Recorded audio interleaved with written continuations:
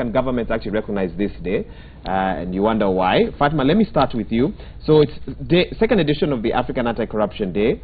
Kenya currently at position 143 out of 180 on the Transparency Index rankings. Now, while government bears all the bad press for corruption, we know the private sector cannot be held innocent in this matter. We've seen in the recent past collapse of privately owned banks, and we've seen a lot of incidents in privately run companies as well. Let me get your opening statement on corruption, this time with a bias towards the private sector. Where are we in all this? Maybe that's where we can begin. I would first thank you for calling us to talk about anti-corruption. The best way I would start saying this is that one finger cannot kill, now English we call it allows, lies, okay. So basically it simply means that we are both part of it. It's not one finger. So we cannot just say it's the government or it's the public sector, because the minute we start pointing fingers to the public sector, 4 fingers point back at us. This is something that we are both guilty as far as corruption is concerned, and we both need to do something in order to remove corruption in our country. It starts with you as a person, but what we have seen is that everybody wants to say you are corrupt, the government is corrupt, everybody else is corrupt apart from me. But at the end of the day, we all are. In your view, how serious is corruption in the private sector? I don't know if you have any numbers, maybe some of the other guests might have, but... Actually, the numbers are very, very big, because when we are talking about business, cost of corruption, corruption increases cost of doing business by over 20%. And most organizations, and ISPA could confirm this, is that organizations make profits between 15 to 20%. If you're going to lose over 20%, actually the figure is 22% to corruption, what are you actually making? Kenya is one of the countries that has a very vibrant middle class. We are very hardworking people, but why don't we see growth? We don't see growth because our growth is hampered by corruption. By corruption. I'll come back to you a bit later on to figure out, so what are companies doing? How are they sort of wiggling through, especially those who want to do it the right way, but those also who are taking advantage of the current environment that we are in, you know, to do deals underhandedly. Fred, let me come to you as well. I can also get your opening statement, and I'm curious to know a little bit about the command by the president for accountants to step aside. Procurement officers were also mentioned, and I know ISPAC has had a few thoughts about that. But let me first give you a chance to give us your initial thoughts on this topic. Thanks very much, and just to join my colleague panelist, Ulmawi, to thank you for having us on your studio today to comment on this very topical issue, the fight against corruption. When you pose the question, which sector generates corruption in this country, there is the supply side and there is the demand side. And then I apportion the blame 50-50. 50 public sector, 50 private sector, because corruption is generated out of an exchange process. And government, as and when corruption is perpetrated, it's arising out of an exchange, and we see government doing business with the private sector. So if there is corruption within government, then there is equal measure of corrupt tendencies from the private sector. And holistically, as a people of Kenya, it would be fair of us to stare at this monster collectively. Let's have a national discourse. Where did the rain start beating us, and how do we correct ourselves? So when you talk of corruption, the private sector is as guilty as the public sector, because without the private sector, government will not do business, and it's out of business, government businesses, that corruption is perpetrated. Okay. Rachel, let me come to you, and even as you give us your initial thoughts, maybe can you also let us know, what do you think Kenya has lost, even for example in terms of foreign investment, because of corruption? Just share your thoughts on the topic, but also you could also talk a bit about that question. Thank you very much, Wahiga, for having me on this show, but also to say that, to join my colleagues in saying that yes, both parties, private sector and public sector, do have a role to play in, one, perpetrating corruption, but also in looking at how we can end it. So we have a role in both of those responsibilities. And as the private sector, we are both we can look at it as both perpetrators but also victims of corruption. Victims of corruption to the extent that you want to do business properly, you have a business plan that clearly does not include a line where you have allocated money for bribery, but then you find yourself in a situation where that, your profits are really eaten into by the fact that there's that requirement or demand that is being made upon the business. And so one of the ways that we have looked at it is to look at it and say, what can private sector do to, one, call out corruption in the public sector, but two, also look inward and say, we as businesses, how ready are we, how capable are we to speak about this issue of corruption, and what can we do within our own house to clean our own house, and also to look at what are the changes that we can make that would make us more resilient as businesses, and therefore less of victims to the situation that we find ourselves in. And so a lot of work is being done in that. But your question about the types of losses that we've made, and I may not have the exact statistics, because we know that some of it is the absence of an investment, which you cannot necessarily be able to quantify. Yes. But it's to say that there are many companies that are cognizant that because of their mother countries, because of the rules and regulations that determine how they are managed in their countries, it's a risk for them as businesses to come into a country where there's corruption. And so if they're determining, should I invest in a new plant, in a new manufacturing plant in this country or the other, they're going to look at our corruption index. They're going to be able to look at it and say, I don't want to put my company at risk by going into a risky environment, because I have the SEC and other different types of bodies that determine my governance, and that would look into what I do there, so that they would be then making a decision based on the corruption in the environment. So we do definitely lose opportunities through that. Fatma, to what extent has the private sector condoned corruption, encouraged it even? In fact, I would like to add to what Rachel just said. Recently we lost an investment. I think it was a cement factory. The gentleman from Nigeria, the name has just slipped me. He was supposed to have started Dangote, yes, okay. And then it went to Ethiopia. Why? Because the corruption index in Kenya is way too high. And if an African can refuse to invest in another African country because of corruption, can you imagine what would happen with other countries whereby they have laws, for example, the FCPA, which is the Foreign Corrupt Practices Act, or the UK Bribery Act, which will actually follow them wherever they are. Now, where have we condoned corruption? Comes because you feel that you want to have that competitive advantage over other people.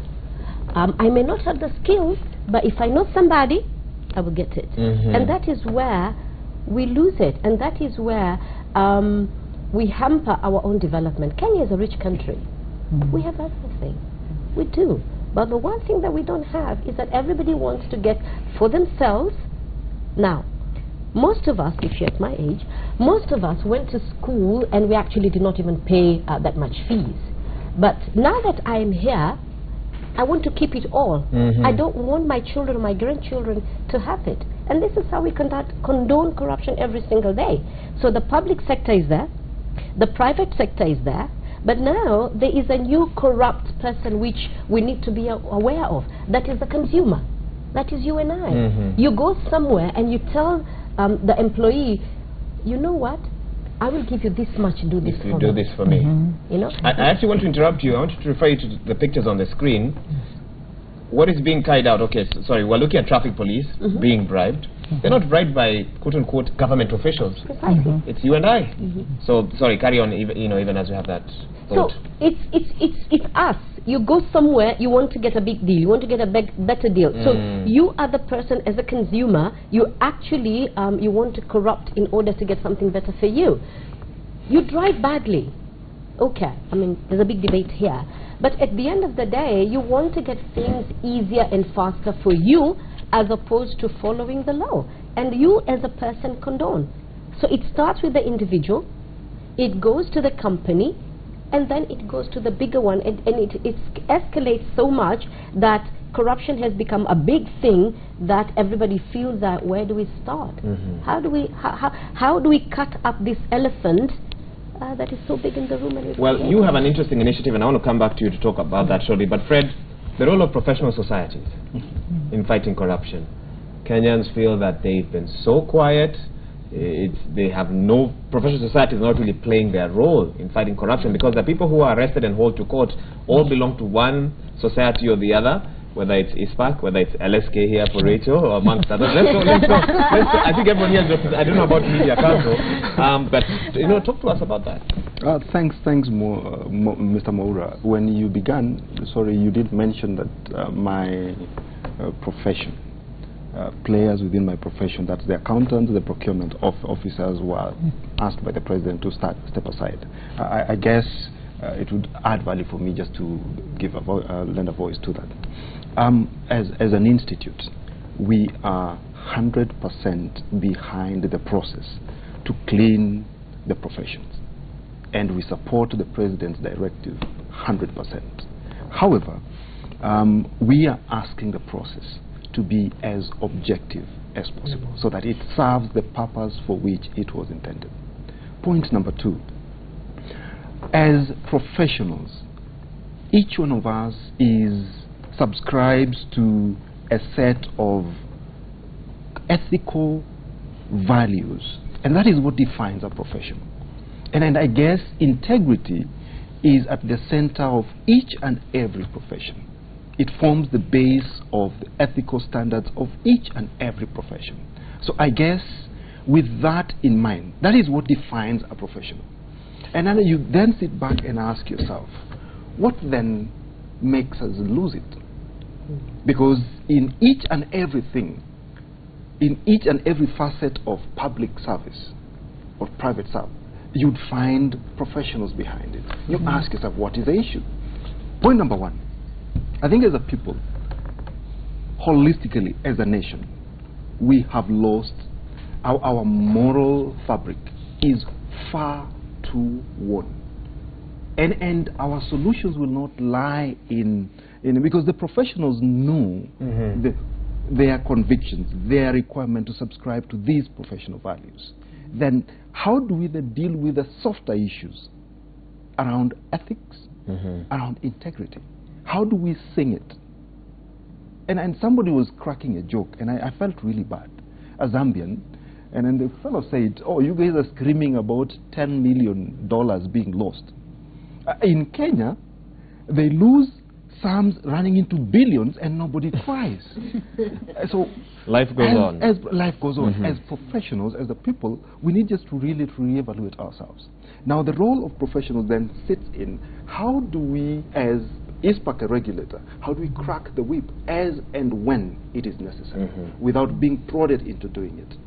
First, Moura, within the public sector, we must really understand the placement of professionals, and more so the accountants, in the decision-making hierarchy that to the extent that corruption is perpetrated. Please enlighten us. Where are they in the hierarchy?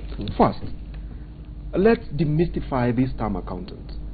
Government is the greatest abuser of professionalism, because the people that they hire, I would put the figure at 50% of them not being professionals, because as a professional you must subscribe to some form of what? Ethical values and standards. So 50% of the people who sit in government and position or project themselves as accountants are not accountants. They are not regulated. You cannot crack the whip on them. So as and when you see NYS things going wrong, of the people who are there, yes, they bore the title accountants, but majority of them, ISPAC has not regulated them. You have proof. You checked their names in your record, and we're not stopping and saying that this guy is an accountant and we're doing nothing. We've lobbied with government to ensure how do we professionalize public service so that as and when something happens, you hit them from that end, we hit them from this end, we blacklist them across the economy, we publish their names, they bear this red tag on their necks that I am corrupt, nobody employs them. Then what happens? We find a way of dealing with corruption at that point in time. But for as much as we do not lock professions, it would be hard for us to crack this. Is ISPAC doing everything in its power to ensure that the accountants they sort of approve or register are doing the right thing? We are doing the much that is possible within the powers that we enjoy. The much is not everything. The much is not everything, because for one, the law is limiting. the Accountants Act is limiting. Okay. And we've pushed to a great extent to ensure that the perpetration, acts of omission or commission that bring about corruption are punished well. But what sits in the law is, I would say it's an enticement to be corrupt, because I will engage in an act, make 2 million shillings, then you tell me, oh, for that the fine is 50,000. Isn't that? So in a sense, you feel the law sometimes works against you. The law is not enabling enough for us to crack the law. Hang on there. We'll come back and carry on with that. Rachel, let me come to you. Let's talk about solutions. Yes. KEPSA, together with several institutions, including hers, are working on a business ethics course that you developed together with the International Private Enterprise. In a nutshell, tell us about that course. So what we've looked at is to say what is our response to the environment that we find ourselves in. And what we are looking at is how we can work with individual companies, members of KEPSA, to be able to, first of all, understand the environment, understand the issues that face their businesses, but also look inward and look at how they can create systems, checks and balances within their systems so that they are not caught out. Partly is also because of the work that KEPSA has done. We all know that the Anti-Bribery Act was passed, and KEPSA was really forefront of pushing for that act. And we recognize that what that would do is that it puts responsibility on individuals and companies to then have a role in the anti-bribery movement. What we are doing is being able to train individual members. It's a voluntary training for now, and what we are working on is how can we empower businesses to then have the system so that if maybe you've delayed with your payments, is when you're then at risk that a public official is likely to come and approach you and say, I know you haven't paid, or you have failed to do this and that, or you've not registered for this. Now if you give me something small, I'll be able to ensure that you go through as a business. So to be able to look at their systems, both business systems, but also systems in place to deal with ethical issues that may arise, so that they can strengthen themselves. Okay. And can you tell us in terms of time frames, what's happening so far? Where are we in this particular process? So what do you envision? we've actually rolled out the training. We rolled out the first one. And what we're looking at is having as many of our members be able to, first of all, have that training. But beyond that, we're looking at also providing guidelines.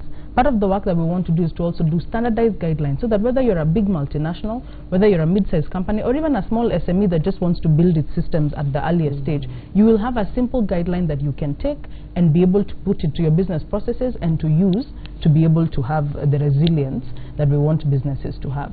And part of that is also recognizing that under the Anti-Bribery Act, we also have a role that the EACC, the Anti-Corruption Commission, plays, which is to work with us to be able to continue to strengthen the capacity of businesses. And so we've already started to engage with them, and we can say that we found a very open door. We have found they're very willing to work with us. They're also giving us their feedback and their input into the training course, so that we can work on this together. Okay. And of course, for you watching us, you can engage us in this discussion. 2242 is our SMS line. Use the hashtag #CitizenExtra. Let us know your thoughts. Private sector corruption, we've really focused on the public sector for the last 2-3 months, but somebody must be supplying the goods, somebody must be helping and assisting in all this, and they come from the private sector. What are your thoughts? Let us know, and I'll read them even as we carry on with the program. Fatma, let me come back to you. You can add to what she said, because I know this is an initiative that you're involved in, but also tell me from an honest perspective, do people listen? You know, I get the feeling that everybody here attends some sort of religious institution every weekend. The sermons on corruption are so many. Do good, be good. But if you look at what's happening out there, it's completely different. So you are doing everything you can to teach people. Are they listening? How do you know they're listening? How do you know they're going to follow what you're doing? So answer that even as you add on to what Rachel has to say. Actually, at the moment, it's a hard sell. Let's be very honest. Okay. It's a hard sell. It's not very easy, because all organizations will tell you, we are not corrupt. The CEO will tell you, I'm not corrupt, so why should I attend the training? And what we tell them is that, fine, you may not be corrupt, and I have no reason not to believe you. But how sure are you are not corrupt? Can you say the same for your staff? How sure? Okay. And also because we have seen that, how do organizations lose? Number one, you lose from direct corrupt practices, that is giving out the money, but you also lose by about almost 12%. Organizations lose because the cost of doing business is higher. How does it become? I need to come and buy something from you. Bonawegwa, you will tell me, okay, Mama, this will cost you 20 shillings, but you must give me 25 because hata yangu pia iko hapo. So what it basically means is that the client has to pay more in order to facilitate both payments. So cost of business goes higher, and this is when our organizations lose out, because if I find you expensive, then I will go to somebody else. The issue here is it took two to tango. We created this problem. We now need to work together in order to remove this problem.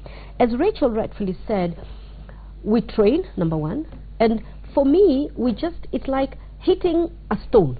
It will not crack in a day.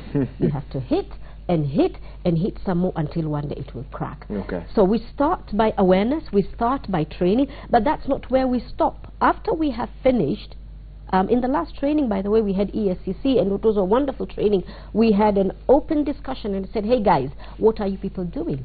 But at the end of the day, no matter how much the government does, we also need to be part of the solution, not just the problem. So we train. After we have trained, we literally hold your hand. How do we hold your hand? We want to make sure that you are able to comply with the laws, you are able to have due diligence, you are able to put the necessary measures so that even when your employee comes in, it doesn't matter whether you're a big company or you're an SME. You want to tell your people, you know, sometimes some conversations we don't have, you want to tell them, we do not condone this.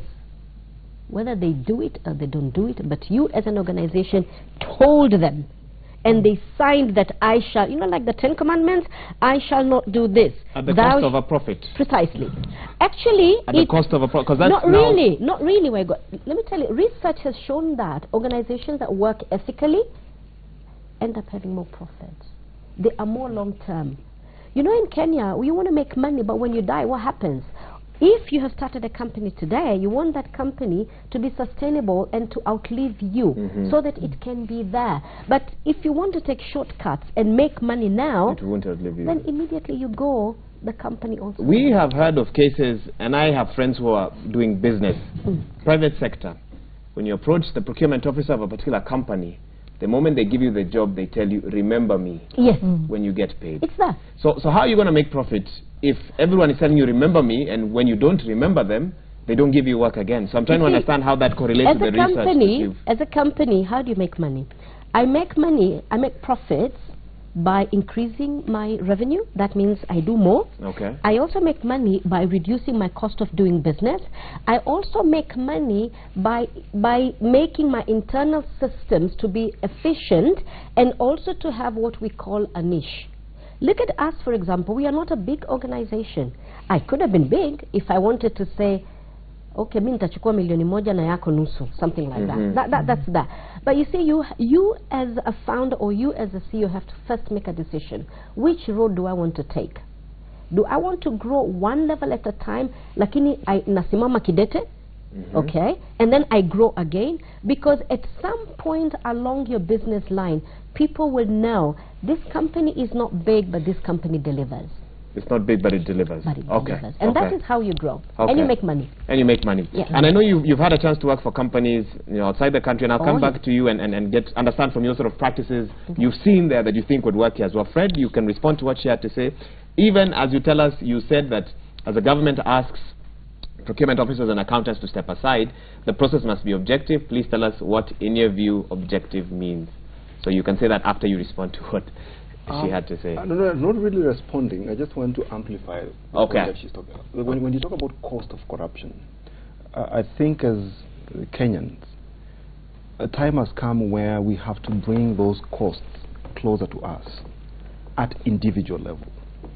I was sitting in a meeting somewhere where Mzungu just asked me, how does corruption impact on your disposable income?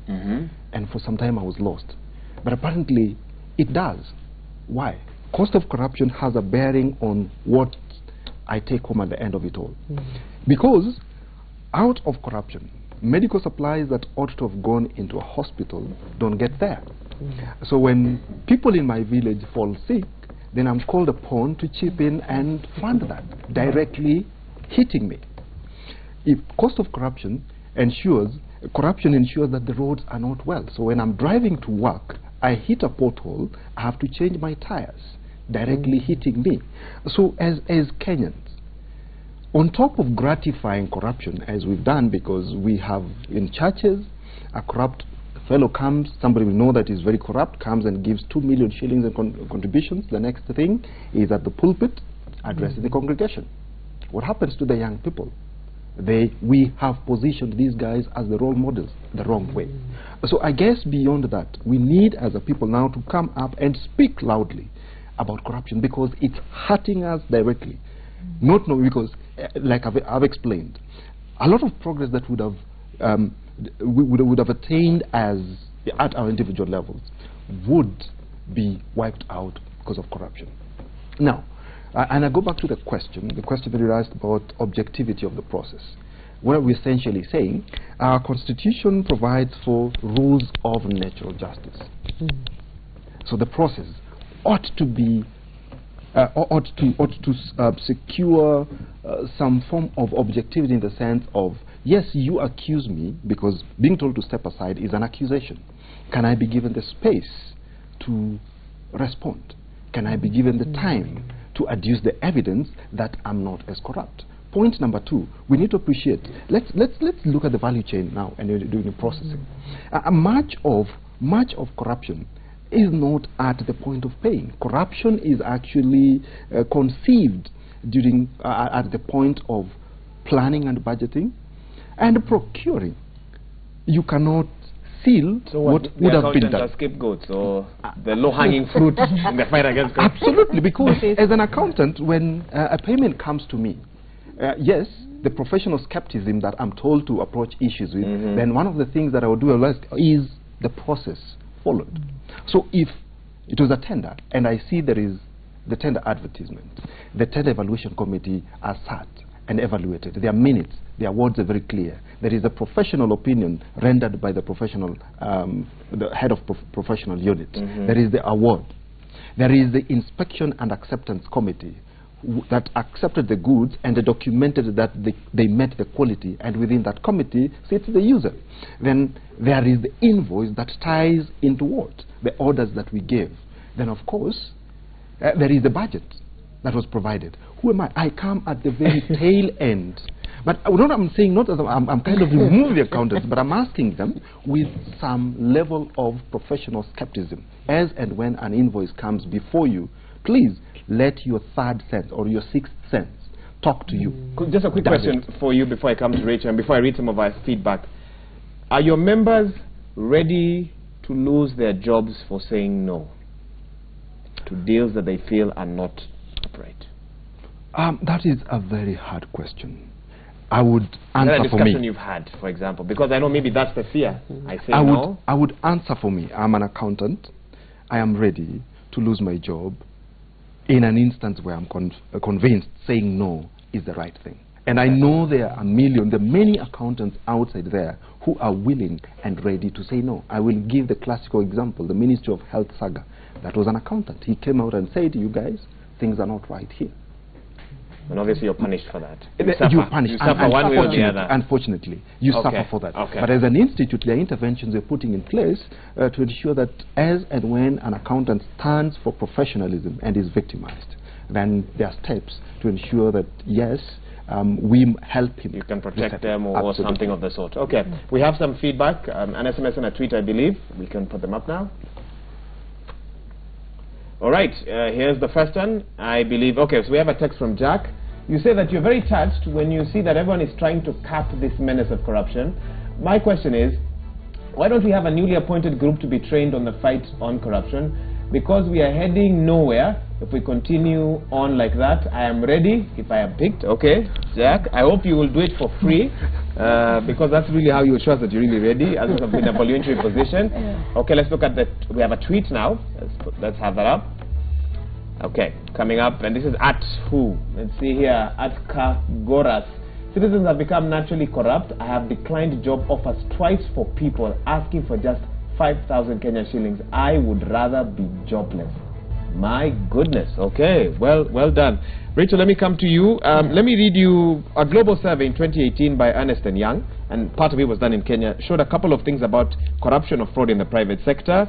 Some of the findings: the survey pointed a finger at senior management who are seen to either turn a blind eye or actively engage in most fraud and corruption practices.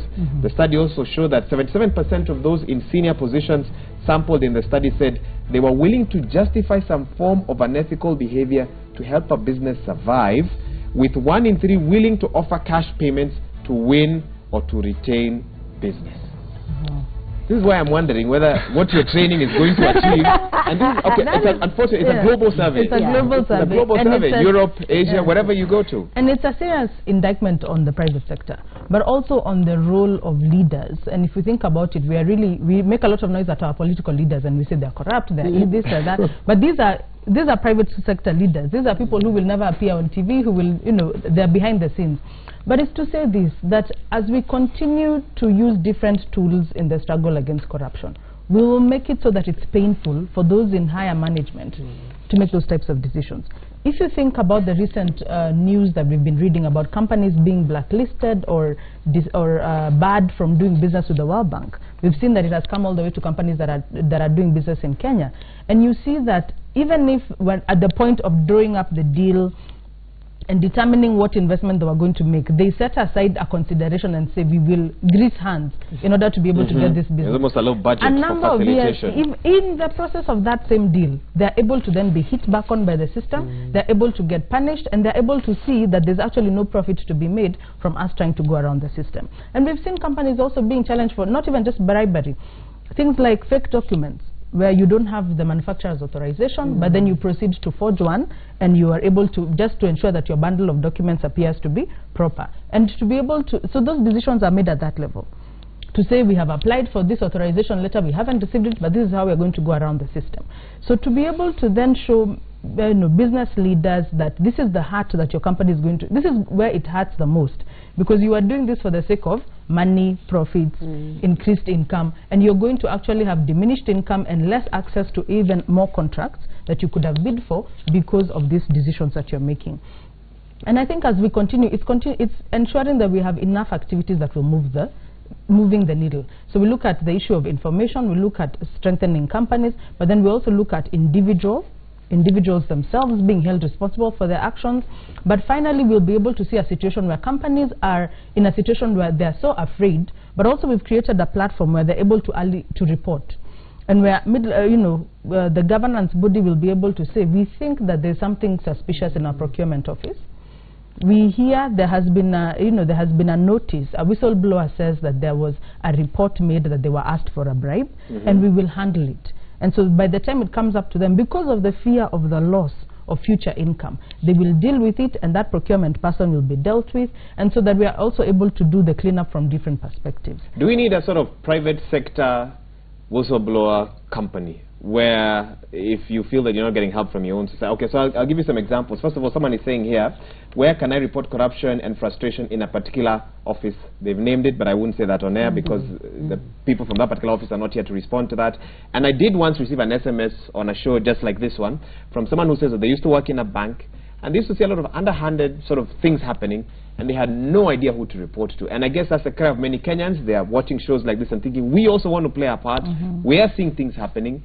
We are not benefiting, and we want to do something about it, but where do we go to? So as you each of you give me your final thoughts on this, maybe that's something we can also talk a little bit about. How do we speak out as individuals, as citizens in the private sector? And Fatma, let me start with you. Okay, you can report, because you can report to the ESCC. It's anonymous. As I said, they were part of the training that we did last month. And they said that Kenyans, we report, we like talking, but we don't document. So we need to go on the platform, on the ESCC platform, and do it. And then the other thing... So if I see some forms in my office, I secretly go somewhere and photocopy them and then hand them over to the ESCC. It's anonymous, and you go there. But I think the bigger issue here is also it starts with you, honestly. Do not just point fingers. We know there's a problem. We know we've lost business. I mean, as an organization, I've lost business. The banks are there. A bank that I will also not name we went and we wanted to train and we gave everything, and it took me 2 years to get the contract. And then when eventually I was giving my financial proposal, somebody casually told me, I hope you've taken care of me. And I'm like, oh, my goodness. How? And it's there. And then what really hit me is that when they said, why are you surprised? Which part of the country are you coming from? I mean, for you it's business. Even for people who need loans, must give a certain percentage for their loan application to be processed. It's that bad. And it's your own money. So it has to start with you. You have to say, this is what I am going to do. Remember the 3 things that we said? You could do the quality, you could reduce your cost in order to increase your revenue. We all run into the increasing revenue without looking at our cost and without looking at our own niche and competitive advantage. In 30 seconds, what did you learn about how to fight corruption, with some of the companies you worked with overseas? International companies actually don't even ask for anything. What they look at is the quality, and this is how we've been able to grow. Quality. Deliver on what you're supposed to. Okay. And you can charge your premium price. And you can charge your premium price. Fred, what are your thoughts? Yeah, for somebody to whistleblow, the first thing that as a country must prioritize is the framework governing the whistleblowing. As we are, it's still in draft form. It has been in draft form for so long. So my plea to the policy makers is, can we get this whistleblower protection bill enacted so that as and when I see something wrong, I'm assured that once I do it, because corruption fights back, and it fights back viciously. Hard. So then I'm assured of some soft landing. So that for me is the first step before we push Kenyans into. But at organizational level, we also need to implore our organizational private sector to establish some form of internal whistleblowing policy frameworks, just to help manage it at that level. Because corruption, as we've agreed through this discussion, is not just outside there. At the micro level, at the institutional level, there is corruption that is perpetrated, even within the private sector itself, leaving out the public sector. So at that level as well, let's find organizations developing mechanisms by which people can whistleblow and they are in an environment free of victimization. Okay. Rachel, you can wrap this up for us. And really is to say that for us as the Private Sector Alliance, we are looking at how we can strengthen our members to have those systems that is just described. And we also face the same challenge. If you think about businesses in Kenya, we know there's registered ones that are paying their taxes, that have been in business for many years. But many times when you hear about these corruption scandals, there'll be companies that were registered a week before. So for us, it's trying to say, how can we build corporate culture and strengthen it in such a way that we shall have a group of companies that you will choose over and above these ones that have a registration of last week. How will you be able to then say, because you'll say, I would rather go with these ones who are straight, I can see their processes, and if they refuse to pay, they also are likely to still be able to provide me with the service that I need and to provide it in a quality manner. So for us, we believe that it's not hopeless. First of all, it's important to state that it's not hopeless. There is movement, there is traction. It might appear slow, and sometimes it looks like we're making 2 steps forward, but 3 steps back. But I think we're still making progress in the right direction. And the more that we talk, days like this are important because it allows us to have these types of conversations and for people to know what resources are available to them to support them. The more that we talk, the more we look at solutions, the more we'll be able to actually achieve this fight.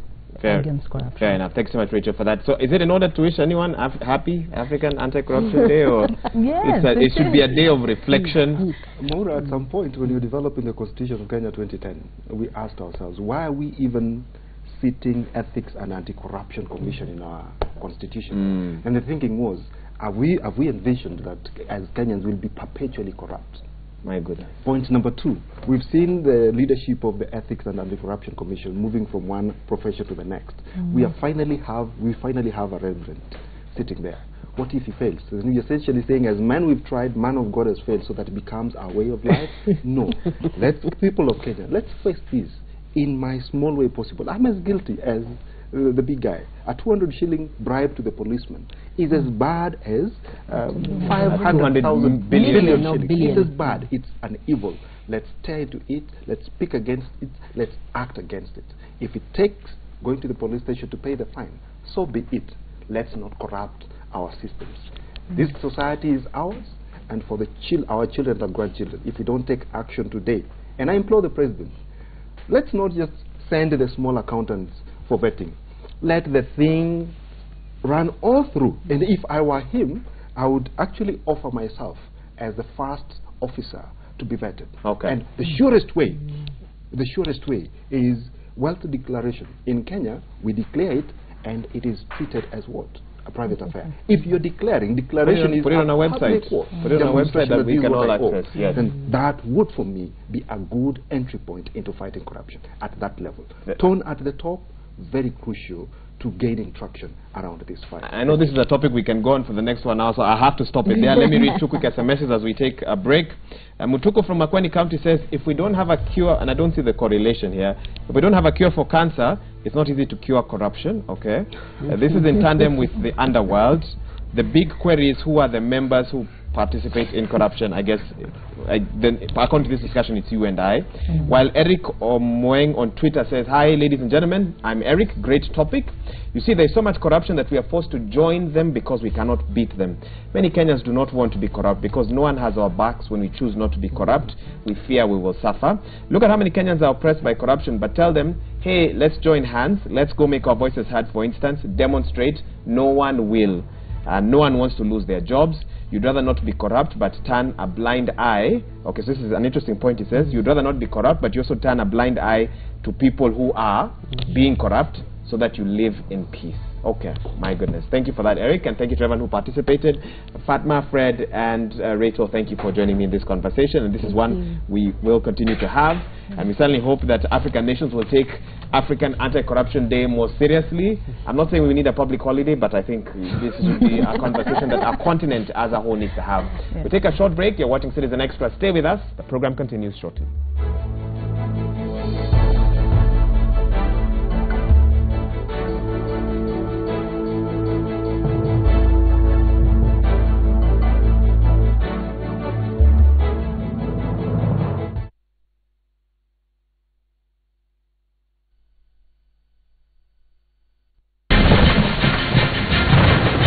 Legend has it that in this town, a baby girl marked by misfortune was born. Look at it! What is this? It's death itself! That cursed infant killed Mike Harmon. You're going to bring tragedy to this little town! We have to leave.